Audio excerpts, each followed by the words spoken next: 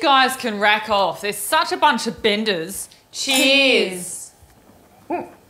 Except, you know I've got the hots for my gyno. Oh, the one with the shovel hands, thick neck, smells of sandalwood.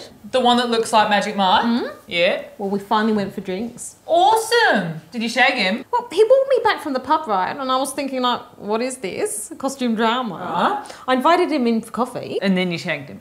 No, he had a coffee. Oh, okay. Yeah, said he didn't want to rush things. Thought I'd had too much to drink. What the fuck? I said, I'll tell you when I've had too much to drink, thank you very much. When I'm vomiting out of both eyeballs in A&E having my stomach pumped. That's when I've had too much to drink. And then you shagged him? No, he said he wanted to take me on a proper date. Like a fucking Richard Curtis movie. So then what did you do? Well, he left me with a massive wide on. Had to come inside and stand by the sink and polish myself off with a TimTam. You need to blow him out. Oh my God, that's him, he's texting. Beautiful night with a beautiful lady. Are you free for dinner this weekend?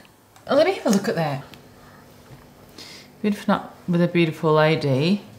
Semicolon. Who the fuck uses a semicolon in a text message? A British bender.